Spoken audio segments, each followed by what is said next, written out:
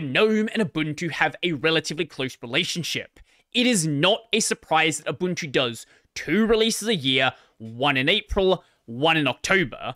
This is done to coincide with the new GNOME releases. It is the exact same reason that Fedora does it as well. But that's not all their relationship entails. So recently, this email was released on the Ubuntu releases mailing list. Mutter/GNOME shell are no longer covered by the GNOME MRE. It has been brought to the SRU's attention, that being the Stable Release Update team's attention, that Mutter has landed a significant new feature in the 46.1 point release, that being the explicit sync support needed to basically make NVIDIA GPUs on Wayland not suck. Assuming you have the new NVIDIA drivers as well, it will stop the flickering, which is good, right? Everybody agrees having that flicker gone is a good thing. The GNOME micro-release exception policy historically exists on the basis that the GNOME release and testing process broadly matches SRU policy, so duplicating that process by performing a full SRU review on GNOME point releases would be unnecessary work. Since Mutter no longer appears to have the same understanding of that process as we do, Mutter SRUs will not be covered by the GNOME MRE going forward. Mutter and GNOME shell point releases may still be acceptable under the normal micro-release process. This can be checked on a case-by-case basis. Okay, but what does that actually mean for GNOME and Ubuntu? First question, what is a GNOME MRE? We're not talking about military rations here. This is the GNOME micro-release exception policy. But what is a micro-release exception policy? Well, this is actually an outdated process that Ubuntu doesn't really use on that many things anymore. The only things that still use it have been grandfathered into the system. What we have now is the stable release updates policy, and this is basically the set of guidelines for how they bring updates into a stable release. So if you're using something like 24.04 LTS, the current version of Ubuntu, this is an LTS release. But even though it's an LTS release, this doesn't mean that it's not getting updates. It's only getting very specific updates, and generally this refers to fixing bugs or security issues and things of that nature. It's not about adding in additional functionality. But there are certain things out there which don't fit into their normal set of guidelines. Things which release in a weird way, where they need to have a special case exception. Things like the Linux kernel, for example, which do not align at all with the way that Ubuntu wants to release. But another good example of this is going to be GNOME. GNOME has a micro-release exception, accepting it from the normal QA requirements of the micro-release policy, as documented here. This was granted by the technical board on June 22nd, 2012. And this right here is the policy itself. Now, if I'm being completely honest, this documentation is one of the less well-written policy exceptions.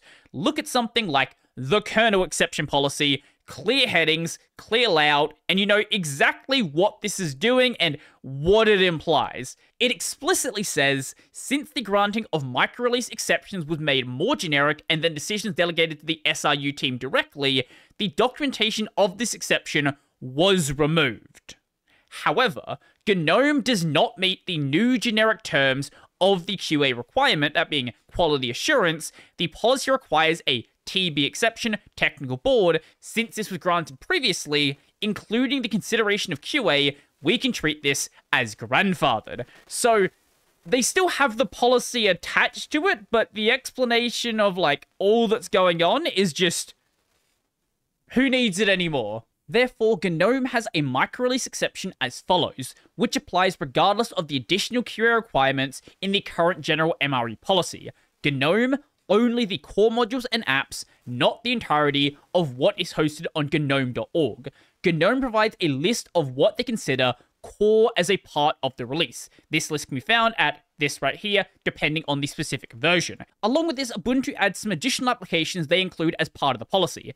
Evolution, Evolution EWS, File Roller, Get It, GNOME Terminal, GNOME Tweaks, Seahorse, and everything the GNOME Games app package directly depends on. As an exception to the GNOME provided list, Vala is not covered by this MRE. Relevant bug fixes to Vala are rare and require special handling. So all of these applications here, anything under this explanation is covered by the policy. What this all means is when GNOME has a new micro-release, for example the recently released 46.1, normally packages on Ubuntu, when they're shipped on a point release, go through the stable release updates policy for doing their QA and for doing their testing. This is relatively rigorous to make sure they're only addressing the things that they want to address and no regressions are brought into that release.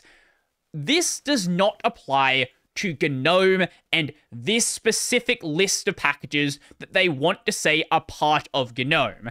There is still QA and there is still testing, but it is considerably less rigorous. Now, the problem is this system is only supposed to be used for bug fixes and security fixes. It is not supposed to be used to introduce a new major feature to the project in a point release, a new major feature like explicit sync is. What does this actually mean for GNOME and Ubuntu? So the current release of Ubuntu is 24.04 LTS. This is shipping GNOME 46. And in a normal situation, by now or in the relatively near future, 46.1, the point release, would be available. But 46.1 has this major new feature, so at least from the perspective of the Ubuntu Stable Release Updates team, Mutter and Ubuntu no longer have the same understanding of the process being used here. This puts Ubuntu 24.04 in a really weird situation where they have a few different choices they can make here. They can move up to 46.1, but explicitly cherry pick out the explicit sync patches, so they still basically just have the bug fixes and the rest of it, but not this major new feature. They could decide to just never ship 46.1 on 24.04 LTS, which by extension means they wouldn't ship any future versions after that, because 46.2 would have all the features that 46.1 have, along with the additional changes they make in that version. They could try to convince the GNOME project to maybe pull those patches out of 46.1 and then wait until the GNOME 47 release and then reship them then. Or there is just the possibility of the final option, which is what it says at the bottom here. Mutter and GNOME shell point releases may still be acceptable under the normal micro-release process. This can be checked on a case-by-case basis. So even though it does break this sort of exception they have, they could just say, you know, let's just do it anyway because of how important GNOME is to our release here. Now, considering what I've said in the past, you might think I'm going to say that GNOME's done something wrong here, that they should pull the patches and they should make it so it fits with the Ubuntu release model, but I don't think GNOME's done anything wrong here. Much like KDE, GNOME's releases are actually time-based. Their point releases don't actually have any guarantees that it's just going to be bug fixes, that it's just going to be security fixes. Whatever happens to be ready, reviewed, tested, and then approved prior to the point release window, which they feel like belongs in that point release, actually just ends up being dumped into the new release. This is often why you'll see experimental features that are available, but hidden behind a experimental toggle in G settings. They're kinda ready, but they're still being tested, and they just want to get them out there, but they don't have an explicit set of, this is exactly what we're going to have available in this next release. It's basically just, whatever's there is there. I'm not aware if there have been any serious long-form discussions about this, but I know there are some GNOME team members who would be willing to change up to a different model that makes the point releases actually clearly point releases, not just released because it's hit a time window. For example, here is a message on the 45.1 release made by Michael Catanzaro of the release team. It probably would be a good time for shell/Mutter releases to be based on the quantity of fixes that have cropped up. But yes, the GNOME releases are time-based and simply include the latest versions of whatever components decided to release before the deadlines. This is in many ways similar to what the Linux kernel does. Basically, they don't have like as clear of a schedule like GNOME does where every single point is deadlined out, but with the Linux kernel, basically a new release happens when Linus feels like there's enough patches that have been added. What does enough mean?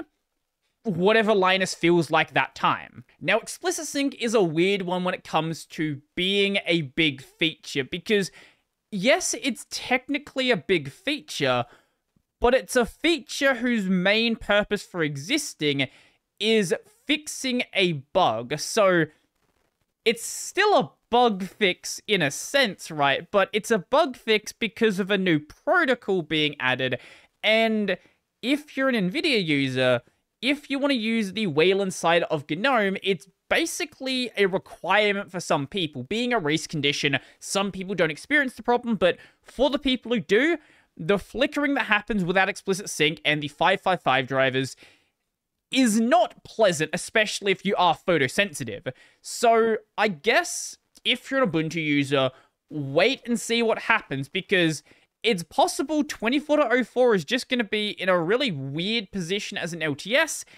And look, just wait till 24.10 and the problem's not going to matter anyway. But let me know your thoughts. Do you think this matters whatsoever? Do you think this is going to be a problem for those who do like to stick with the LTS releases? Or do you think that if you do want something like this, what are you doing on LTS? Just get on something that moves a little bit quicker, like Fedora, for example. I'd like to know your thoughts down below. So if you liked the video, go like the video. And if you really like the video and you want to become one of these amazing people over here, check out the Patreon, subscribe, Pay, link in the description down below. That's going to be it for me, and use NixOS. That's what I'm going to end it.